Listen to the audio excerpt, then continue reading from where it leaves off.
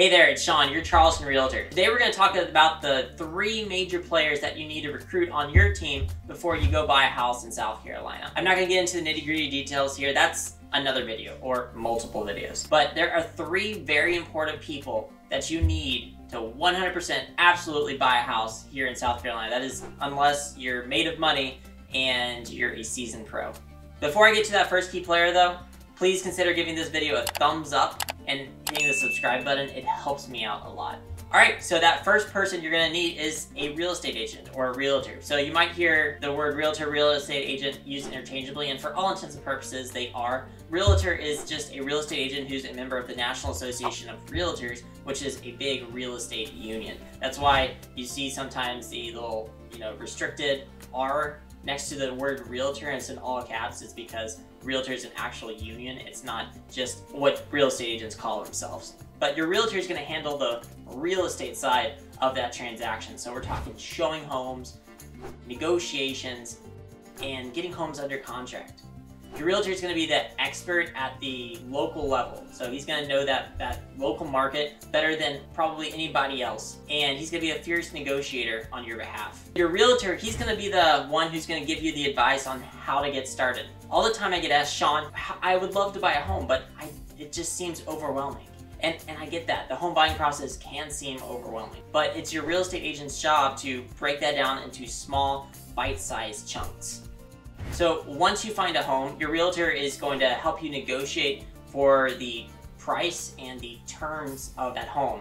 And once that's all agreed upon, you're now considered under contract with the seller. You might hear this sometimes referred to as being an escrow. So once you're under contract, your realtor is going to make sure that the timeline is moving smoothly, that repairs are made, inspections are performed, making sure that the financing and the appraisal is still proceeding as planned to make sure that we close on time. Next, you're going to need a lender. Some people might call this the bank, though it doesn't necessarily have to be a bank. There's a lot of lenders out there who are small private lenders or mortgage brokers who aren't affiliated with any bank or larger financial institution.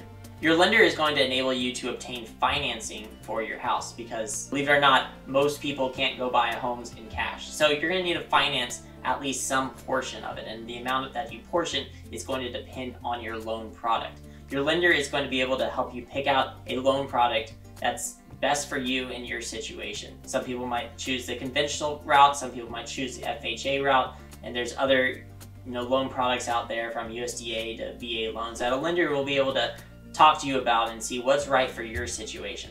Here's the thing though, it's going to take a while to approve your loan because your lender has to verify your income, your credit, your employment, your history, and anything else that's deemed important for the loan. And this is usually the longest part of the home buying process, is the lender saying that you are good to go for the loan, and also taking a look at the house that you're trying to buy and saying that the house is worth this much amount of money and we're comfortable giving you a loan on that house. That's what we call the appraisal.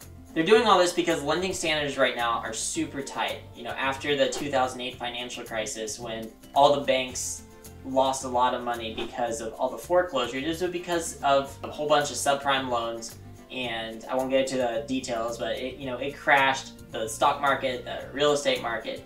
And it was all due to lax lending standards. So lending standards right now are super tight. There's a lot of requirements in all the loan products that weren't there, 15, 20 years ago. Here's the thing though, and here's the thing that most lenders don't want you to know, is that not all lenders are created equal. They make money 2 ways in a real estate transaction. It is the spread of the interest rate as well as any fees they might charge you. So what I always do is I encourage my clients to shop around to multiple lenders, because guess what? Lenders get paid $0 if you don't choose them to give you a loan. They get paid nothing. So they're willing to make massive cuts to what they're going to charge you, and they're also willing to drop your interest rate pretty substantially to get your business, because some business is better than no business. So the third person you're going to need in a real estate transaction here in South Carolina is an attorney. So South Carolina is an attorney state. Some of y'all who have bought homes in other states might have heard this referred to as title. There might have been a title officer involved. Well, in South Carolina, all real estate transactions are handled by a licensed attorney in the state of South Carolina.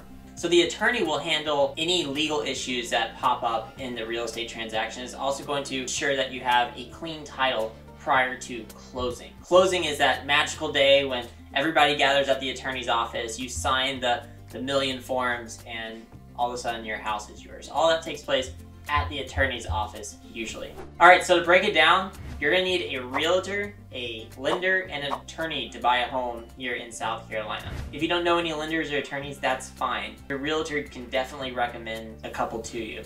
You're never required to use anybody that your realtor recommends. The reason they're recommending them is probably because they're good at their job, or they have the lowest fees, or preferably both. And as always, if you're looking to buy a home in South Carolina, or really anywhere else in the United States, I'd love to chat. Shoot me a text or an email. My contact information is in the description below. Thanks, and I'll see you next time.